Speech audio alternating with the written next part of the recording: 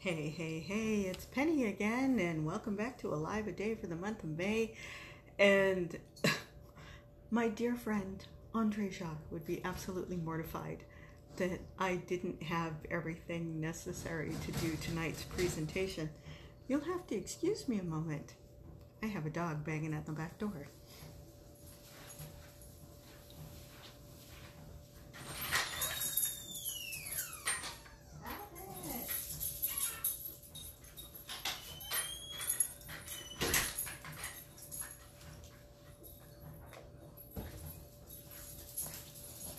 Okay, sorry about that. Let's try this again. Hey, hey, hey, it's Penny. Welcome again to Alive a Day for the month of May. And tonight we are going to be talking about formal table settings.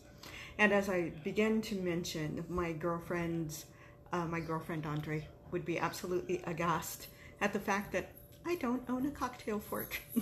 So anyways, when it comes to formal table settings, it is the same as everything we've discussed before. There is utilitarian, which is every day, which is what you get in most of your restaurants. And then, what you have in your home, to more formal to formal. And today I'm going to present for you utilitarian. So this is the stuff I have in my home, and it is laid out in a formal setting, and we'll just make it work. Okay, so tonight's vintage cookbook was originally published in 1901. This particular copy is from 1965. Prior to 1965, the last time it was published was 1954. And this one is called The Settlement Cookbook. This one is absolutely a delight because, and I wish I could show this to you. I might have to redo this so you guys could read it, but this has got the most wonderful reference guide I have ever seen on the inside of a cookbook. So it goes through oven temperatures. A very slow oven is 250. A slow oven is 300. A moderately slow is 325. A moderate is the magic cooking number that my mom cooked basically everything at, which is 350. Moderately hot is 375. A hot oven is 400.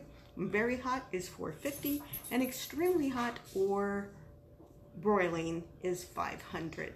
So it has standard weights and measures. A dash is 8 drops, a teaspoon is 16 drops, and then it breaks down other ingredients like almonds in the shell. A quarter pound is a cup, and then it's just amazing. So like 1 pound of coffee will render you 40 to 50 servings.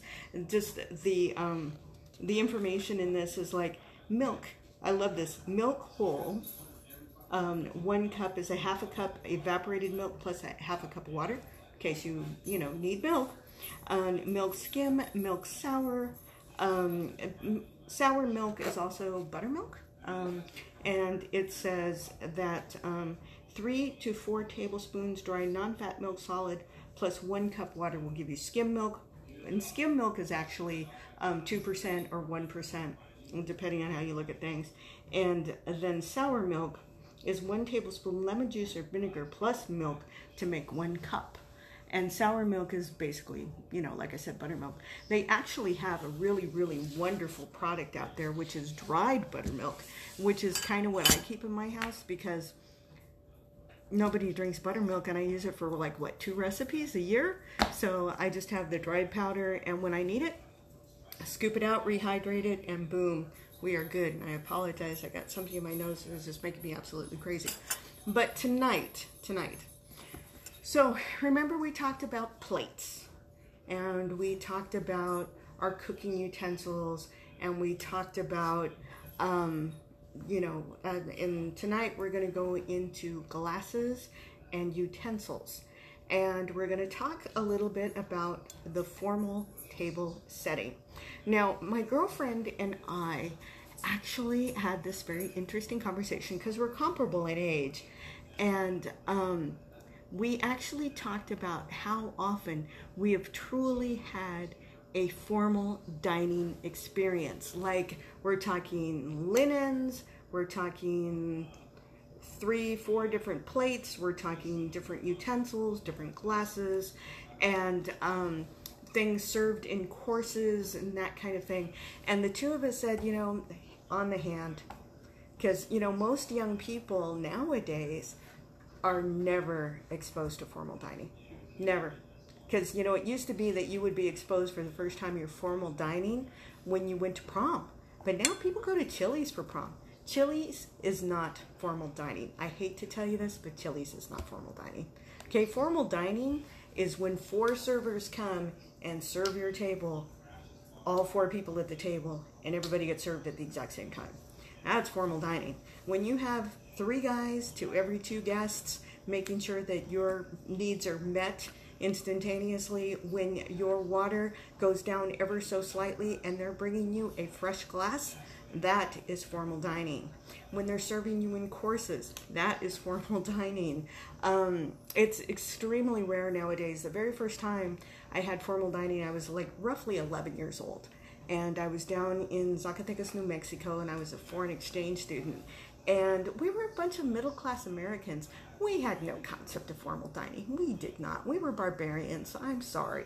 And these Mexicans were like governors, lawyers, councilmen, mayors. We were staying in their houses, and we had no clue.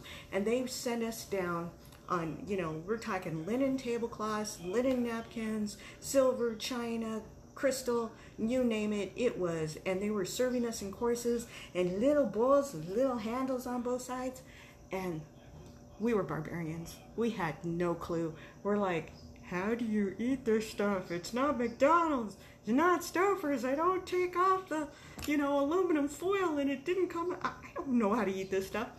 And they didn't know how to cut with a knife. They didn't know how to use a soup spoon. It was, and you know, and not like I grew up in a super formal home. I didn't, okay? But at least I had the wherewithal to watch my hosts and see how they did it and follow suit. Because that's the only way you're going to survive a formal dinner if you've never been to one. But I've known people who have lost jobs because they can't cut their meat correctly. Okay, so, you know, and in a subsequent video, we are going to be cutting meat correctly. Tonight, we're just going to be talking about the silverware. Okay, so for the most part, okay, I want to show you an illustration in this wonderful cookbook that shows you what to expect when you see formal dining. Okay, so when you go to a restaurant, for the most part, you get a plate, you get a knife and a spoon and a fork. Okay, but there's a bunch of other knives, spoons, and sporks that have different, they have different uses depending on whatever, you know. So I mean, there's a lot. And then like down here, it shows you how to set up a buffet. There's so many instructions in this book because back then in the 50s, they still pretended like we formally dined. Now the second time I had formal dinner was at a wedding of one of my girlfriends from college, and I was like blown away. I mean, it was the most formal wedding I have ever been to in my whole life. She's a smart girl, married herself a little Jewish boy, old family Los Angeles. Oh my God. That was, you know, they got married under a hoopah. You know, for those of you who don't know, it's like a little canopy that Jewish people get married under. And yeah, super formal. So anyway, so the first thing that we're going to talk about is you are going to, I'm going to switch the phone around so you can see this. The very first thing that's going to happen is you are going to sit down at a formal table setting, and we're going to move the chopsticks because that's for a slightly different conversation. So I'm going to flip you around and I'm going to show you a formal table setting. Okay, so as you can see, we've got a napkin, a salad plate, a bread plate, we've got our dinner plate, we've got a dessert knife and fork, water glass, wine glass, we've got our regular knife, a meat knife, we have a soup spoon, we have a salad fork, and a dinner fork. Okay? So we're gonna flip you back. I think I have my forks backwards.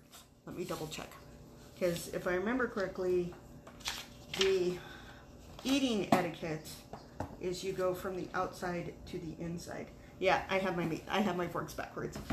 Oh, see? But I graduated with a degree in home economics, 30 plus years ago in 1985. So, it's understandable I'm going to forget something once in a while, especially since, as an adult, I've only formally dined like 4 times in my whole life.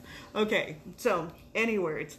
So the very first thing that's going to happen is you're going to come to your table setting and you are going to encounter a napkin. So the napkin could be folded in a fancy way. Your silverware could be stuck in the napkin. It doesn't really matter. It's like you're going to get the napkin. So this is the... Yes, Andre, we know you know more than I do, especially when it comes to this, because you have much more opportunity than me.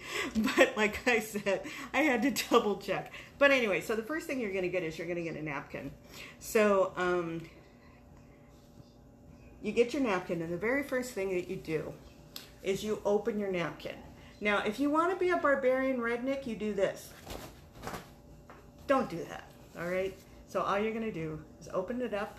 You're going to take the corner, you're going to fold the corner, turn it around, and put it on your lap. That's how you handle a formal napkin. The fold helps it stay on your lap properly. Don't do this. That's like total barbarian. You don't want to do that. Don't fluff it. Just put it across your lap. Or you can put it on across your knee. You can put it however you want to do it.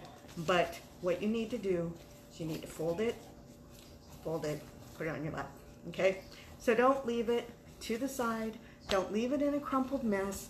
Don't leave it for somebody else, and be cognizant of it. If you stand up and it falls to the floor, pick it up. If you leave your napkin on your chair, okay? Because what's gonna happen is that if you leave it on your table, they're gonna think you're done, and they're gonna clear your plate.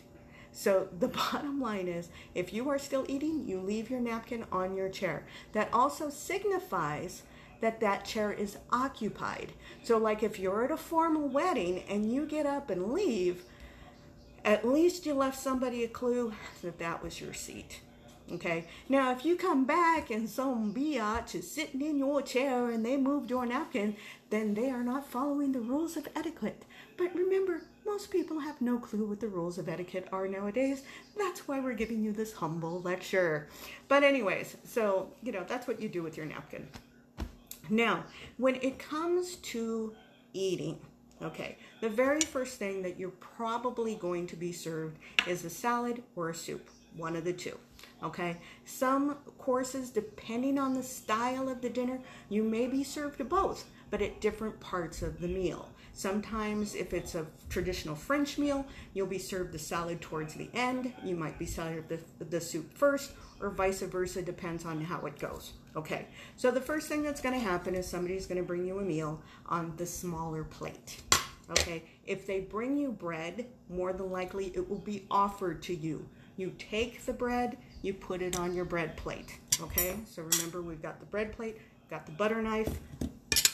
You put the bread on the butter. You put the bread on the bread plate. Okay, so then you go through your course of your meal. And remember, when it comes to eating, you're going to use the outside utensils in. So the first thing you're going to use with your salad is you're going to use the baby fork. You remember that's what your mom said, go get the baby fork? Okay, so there's the big fork. This is your dinner fork. The baby fork is your salad fork, okay? So remember, you're going to eat from the outside in. That's how you do formal dinnerware, okay? So here is your soup spoon, okay? Some services have this as the soup spoon, but this is traditionally your soup spoon that has the round barrel. Okay, so this is your soup spoon. So if you were served a soup course, you would use the round spoon, okay?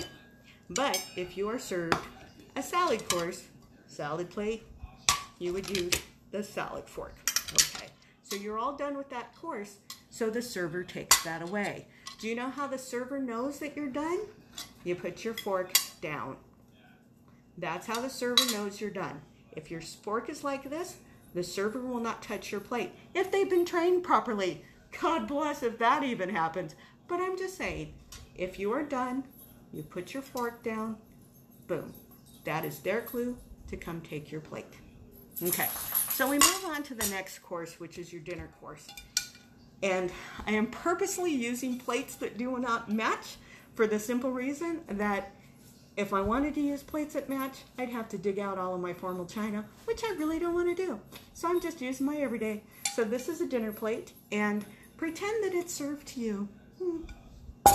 And on it, you would have a meat course, you would have a vegetable course, and possibly some kind of a grain. So you're probably going to have a rice or a potato or something along those lines. Okay, so you're going to have meat, veggies, and some kind of rice. That is pretty standard fare for whatever you're being served. Okay, so you are going to use your dinner fork. Okay, and then if meat is involved, you're going to use your steak knife to cut your meat, or your meat knife. If there is no steak involved and it's a more delicate thing, then you would use, whatever they offer you. But if it cuts, that's all that matters. Okay, so you go through, you have your meal, you enjoy yourself. Oh, and they fill up your water glass. Nice big water glass. And so your water glass is normally this shape. And this is actually a goblet. It's a water goblet. They would fill that up with water, and they would keep that filled up. The more standard cup that we're used to seeing, that's not really formal. Usually goblets are in more formal dining. And you also would have a wine glass. So this is more of a white wine glass. A shape like this is a little bit more for a red wine. And a slightly taller version of this is a champagne glass. But that's a dessert course, and that's later on. But for right now, so, and like I said, from what I got. And depending on the course of the meal, you might get something like this, which is an aperitif glass. No, this is not a super, super fancy shot glass. Well, technically it is, but this is an aperitif glass. An aperitif is just an appetite, it's a palate cleanser. It's something to stimulate you wanting to eat, get you drunk to start with, but it's usually a liqueur or it's something delicate. So they give it to you in little tiny doses. So yeah, it's a super fancy shot glass, but it's an aperitif glass. Okay, now you may also be offered a punch. And punch glasses are like this. And this is a punch glass. And you don't have your freaking pinky out, okay? You hold your pinky underneath it to give it support. Having your pinky out is just so, oh my gosh. Okay, so there, no. Okay, hold your punch glass. Enjoy your punch, okay? And, so anyways, if they serve iced tea, you will get an iced tea glass. Notice in comparison the length of the iced teaspoon. And the reason for the length of the iced teaspoon is so you can get into the bottom of the glass and stir your sugar and dissipate it. But here on the South, what we do is we actually make a simple syrup and we add that to your iced tea so that when you get it, you do not have the need of stirring the daylights out of it, because the sugar is already dissipated into the tea, okay? And also, don't be doing this shit. Nobody needs to hear that shit. No, don't do that stuff. No, no, no, no, no, all right? If you get an iced tea, let me get an iced tea glass.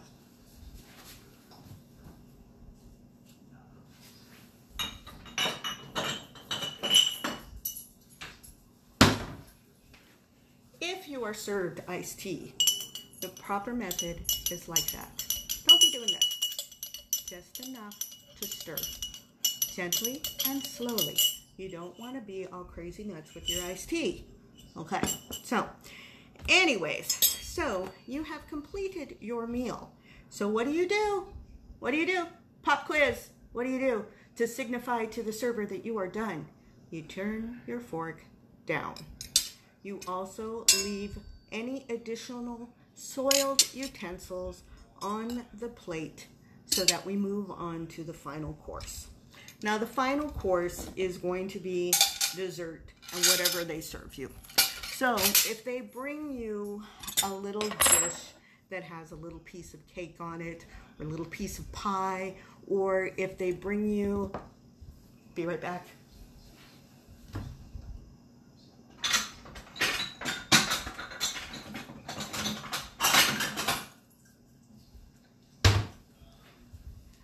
ramekin filled with a divine creme brulee with its shiny, crackly, yummy, sugary top.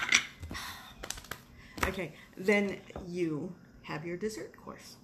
And then you start out with your dessert fork or your dessert spoon, depending on how you feel about it. Or if and usually at this point, they bring you coffee. And so coffee will be presented to you in a coffee mug, usually on a saucer, and then you can use this to stir your cream and sugar if you like. And they'll either offer you individual creams and sugars, or they will offer you communal cream and sugar, depending on where you're eating or what they're doing. But now with COVID, everything's individualized, so I'm sure they're going to bring you individual containers. And if it's the kind with the pull lid, you're not formally dining. So anyway, so that's a quick and dirty of the wonderful world of formal dining. Oh, another dessert option. If they don't bring you a ramekin, they might bring you a sundae. Yeah, good old sundae cup. So, and you know, they would present that to you. Sundae. You know, that's a mighty fine $5 milkshake. Yeah. So anyways, the sundae. So this is just the tip of the iceberg. There are so many other formal parts of the dining experience that you might be exposed to, but these are the bare minimum.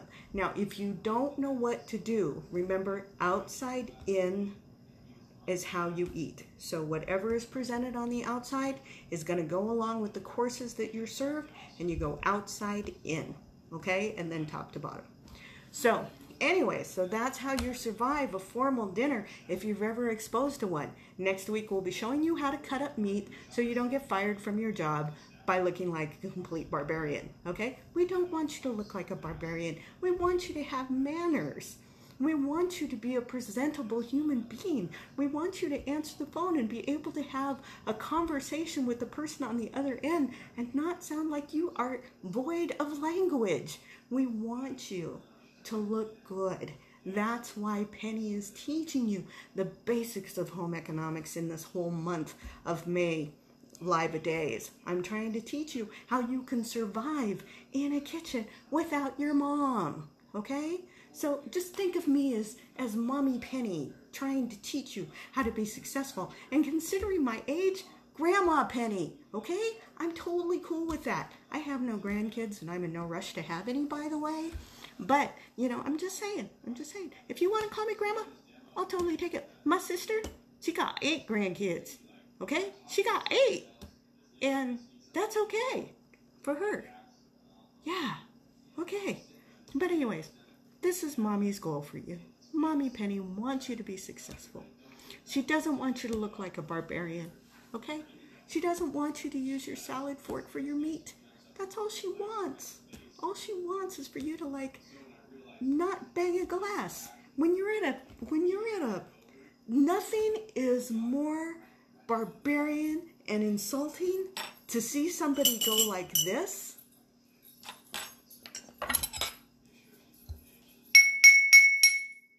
At a wedding. Oh my God. You don't even know how much that completely freaks me out. Because that's so wrong. That is so wrong. If you want to get somebody's attention, you know what you do? You speak from your diaphragm. And you use your inside big voice. Ladies and gentlemen, may I please have your attention? You don't have to go banging a friggin' glass. Oh my God. Oh, that's so barbarian. Oh, so, I'm sorry.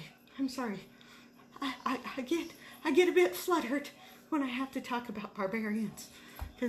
But okay, so this is my next formal dining story, and I'm going to tell you how this came about. So my father was, for lack of a better term, a bit of a redneck. And he came from the wilds of Wyoming, and when he was a kid, his job was to herd dudes. So people would come from Oklahoma City and Kansas City, and they would come to Yellowstone National Park. And my dad would do trail boss stuff with him as he was, you know, and that was his job until he moved out to California and spent his senior year of high school at my cousin's house in Hollywood, at my auntie's house in Hollywood before he joined the cavalry during World War II. And that's a whole nother story. But anyways, so my dad, when he lived in Hollywood, there was this time in Hollywood in the 40s and where people were beginning to move away from the formal, okay? And at this era, there was this kind of like, there was still a formalness to it, but the Shakespeareans were very thespian, and there was this free thought and this Paris shit, and everybody. And so my dad kind of hung out with the periphery of Hollywood society because he lived right next to Paramount Studios. And for the life of me, I always thought my whole life the man was bullshitting because my dad was a big fish guy, totally a big fish.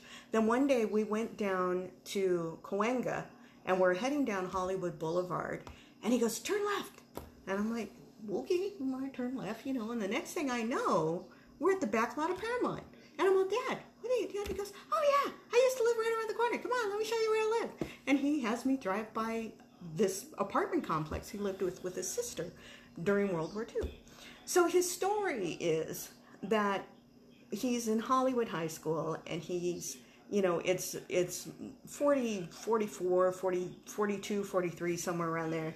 And he was born in 25. You do the math, whatever 17 years old is. And he's going to Hollywood High School, and all he has is farm clothes. So all he has is dungarees and t-shirts because he was a farmhand. And he's got this flaming red hair, these bright blue eyes, and he goes to Hollywood High School, and everybody's wearing Oxfords and khakis and loafers. And there's my dad in his boots and his jeans and his t-shirts. And he said, and I show up to Hollywood High School, and the next thing I know, Marlon Brando and James Dean are wearing jeans and t-shirts. So my dad swears that it was his arrival into Hollywood that brought up the rebel aesthetic. My dad was the original greaser. That's what he says. Whether or not that's true, I don't know. But anyways, so in hanging out with the Hollywood sub-elite, I suppose, he was exposed to things that were a little more formal than his barbarian life back wrangling cattle. So, one time his sisters come to visit. Now remember, my dad was working in aerospace. He was working for Aerojet. He was an executive in this company, and they were working on, getting men on the moon and all this other stuff. And his sisters come to visit.